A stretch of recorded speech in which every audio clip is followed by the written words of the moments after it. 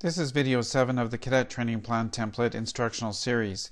In this video, we will be demonstrating the basic features of the Inital EO Scheduler. It's highly recommended that your 10 supported training days be completed prior to going to the PO Scheduler. As you can see here, we've got those 10 days scheduled, and not only that, but we've completed the activity details for each activity as indicated by the green boxes in the name fields. We simply close this form. We're back at the main menu and we click on the PO Scheduler item and we get the PO Scheduler selection screen. We've got three options of schedulers to work with. I'll just give a quick overview of each one. The initial scheduler, as it indicates here, is the scheduler you'll use first. It's intended for use to do the bulk of your scheduling, as it displays 11 weeks of training at a time. For all training levels and phases.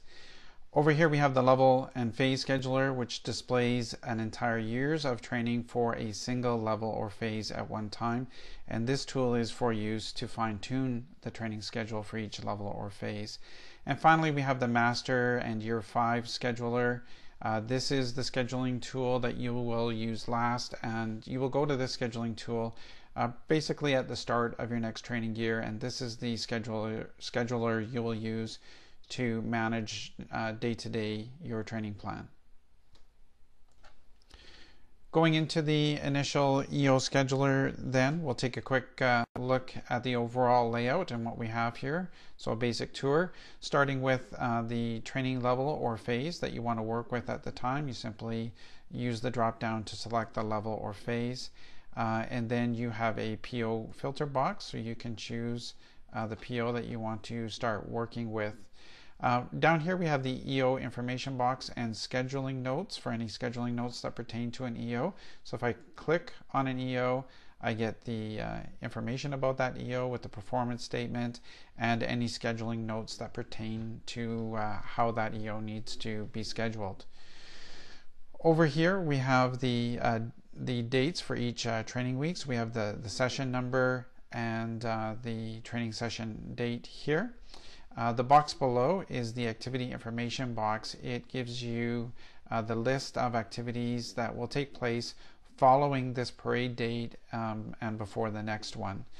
Sometimes there's more activities that can be displayed in the box. You simply click in the box and the larger view displays.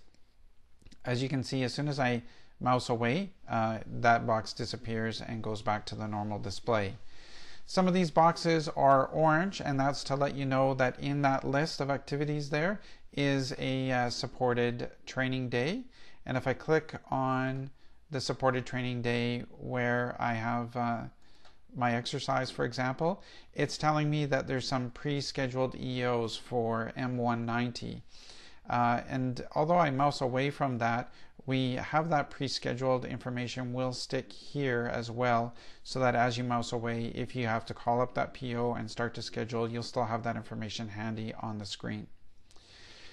From there we have our training levels across the top, or phases 1, 2, 3, and 4, and 5, and then we have periods 1, 2, and 3 for each level or phase. Down here we have our special dates buttons for our ACR, COs, parades, and stand downs.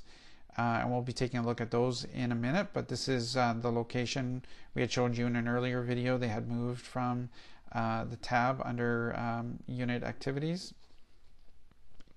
This date selection screen works much like you've already seen in the optional activities screen. You simply look at when you want to have your COs parades, and in the event field then go to that and double click.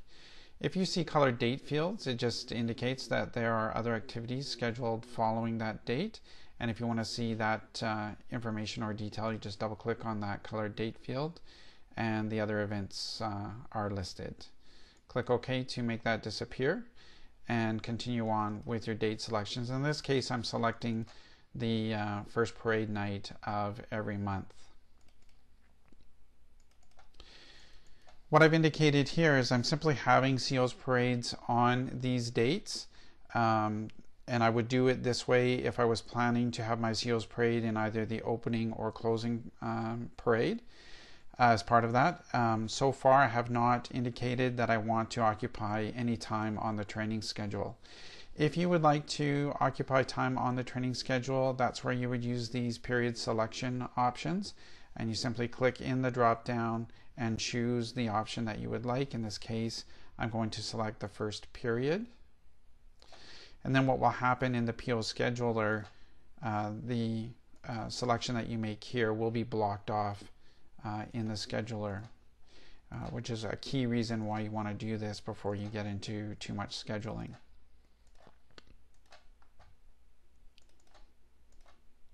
Once your CO's parade selections are done, you simply hit the return button and your scheduler is updated, and you can see that our CO's parades are in there. Another thing you should be doing at this time is taking a look at your stand downs. As you can see, Christmas and New Year's Day fall on my parade day, and the template recognizes that and has created an automatic stand down. I also want to take into account any other key stand down dates, such as spring break.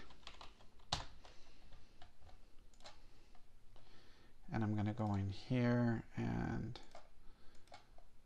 select the date that is affected by spring break.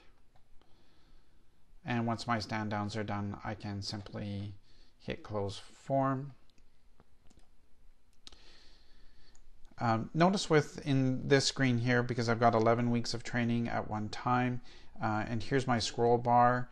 If I click below or above the scroll bar itself in the track, I will advance the scheduler 11 weeks at a time. If I click on the up or down arrows themselves, I will advance the scheduler 1 week at a time. And here you can see my spring break stand down is in here. Another scrolling option I have is simply using the mouse wheel. And the mouse wheel will allow me to, as long as I'm clicked on the screen, will allow me to scroll up and down the screen, which is a nice handy feature to have.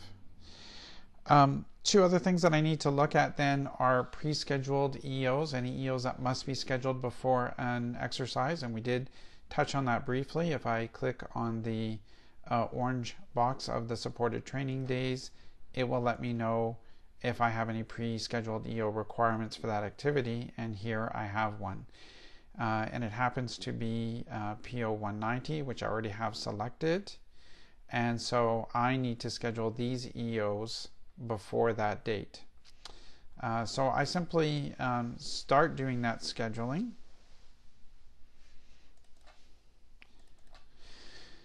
And already you can see that as I'm scheduling EOs, it's scheduling from the top of the list, so I don't have to do anything as long as I want to schedule from the top of the list, and then the next class and the next class. I just keep double clicking in the period where I want that class to appear. Also, you're seeing that all the related EOs to the current PO that I have up here in the filter are now highlighting. Now, one thing I want to check is if I've scheduled these pre-assigned EOs correctly. Again, I click on the orange activity box for the appropriate exercise, and in yellow it'll find those pre-scheduled EOs if they have been scheduled, and it shows in yellow the ones that are scheduled correctly, and any that are scheduled incorrectly, in this case meaning after the exercise, will appear in red. So a handy method of error checking, and I can just click on that EO and drag it up to where it should be and check again, and yes, those EOs are all scheduled correctly. Final thing that you should look at doing before you get into your scheduling in bulk is your scheduling of PSRY. This message is only to remind you that one module of PSRY can be scheduled in a particular session or day at a time. I need to schedule Module 1 and Module 3 before October 31st, and 2 and 4 before December 31st. So as long as I fit those in there, so I've got one module scheduled on this day, 3, even though it's one period, I need to schedule it on a different day. So you see I can schedule something on the middle of the list. I simply have to click on it and then double click where I want it to be. Otherwise it will always schedule from the top of the list. And then 2 and 4 simply need to be before December 31st.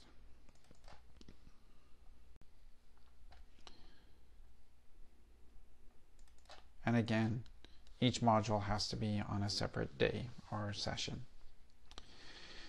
Well, with those things done, I'm really ready to begin my scheduling of the remainder of my training plan. And I simply select the PO that I want to work with, because these, especially mandatory POs, are going to be scheduled in order. You're going to be filling from the top of the list, just like that. So double clicking in the periods where you want those EOs to be placed.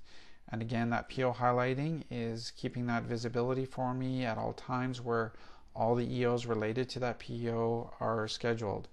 If I want to turn off that highlighting briefly, I can just simply click on one of the highlighted periods and it turns it off, and then I can turn it back on. If I want to click on another EO, it will highlight the EOs that are related to that PO, and again I can turn that highlighting off. Go to your next PO that you want to schedule. Again, it will fill from the top of the list, and simply start double clicking where you want to schedule those EOs. We will continue this instructional segment in our next video.